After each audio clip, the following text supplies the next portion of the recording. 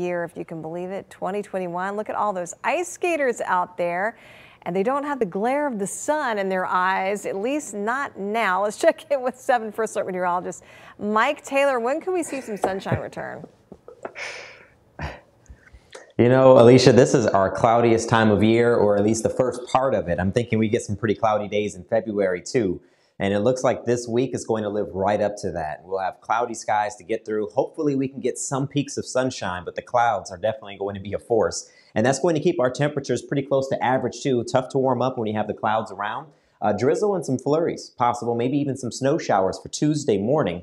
So that not only keeps the clouds or brings them right back, but it also brings the opportunity for some icy roads. But overall, with the cloud cover, that's about it. It's pretty quiet for a good chunk of the work week. So here's a look at the temperatures right now. We're at 34. I did the news late last night and our temperature was 34. So we're not going to move much with clouds around. It's hard to warm up. Winds from the southwest at 7 miles per hour. Visibility is down to 7 miles. We had some patchy fog in spots, but notice all of the gray across Metro Detroit. Temps are pretty close to the freezing mark, around 32 to 34 degrees, give or take. And zooming out, you're just not going to find a lot of variation. This pattern is stuck.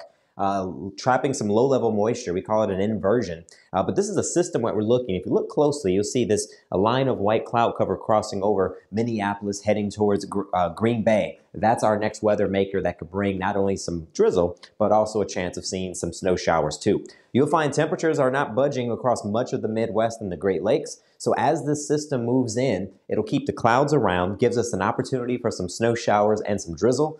And it keeps our temperatures from moving all that much. So this will be the setup over the next couple of days, just cloudy skies with a mix of flurries and drizzle. Kicks things off for the day tomorrow. So your forecast for the rest of this afternoon, numbers will gradually climb into the mid-30s, and then they turn right back down to the low 30s, but the clouds will hang tough, so there's just not going to be a lot of variation with the temps. Overnight lows down to around 29 for an overnight low. We'll call it chilly once again.